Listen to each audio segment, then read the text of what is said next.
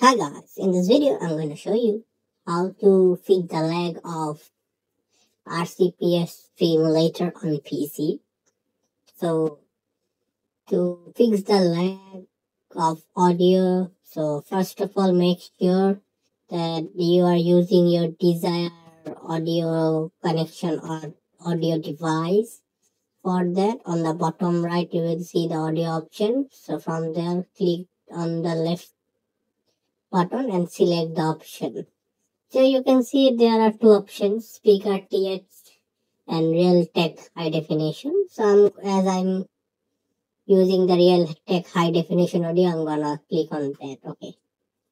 So then one thing you can do is go to your driver manager.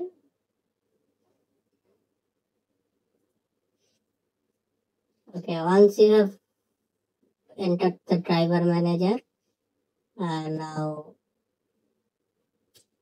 look for the audio device. Okay, audio and output. So just simply click on the audio input and scan for a hardware changes. So there is no hardware changes detected. Okay, now just simply try to update all the drivers.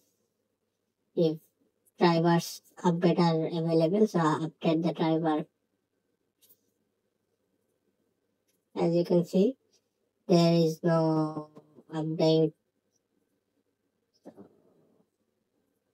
And last, I won't say that go into the emulator and do something which will help you to reduce this problem. So the best option is to uninstall the emulator and reinstall it. So most of the time I find that is the easiest way to solve the problem.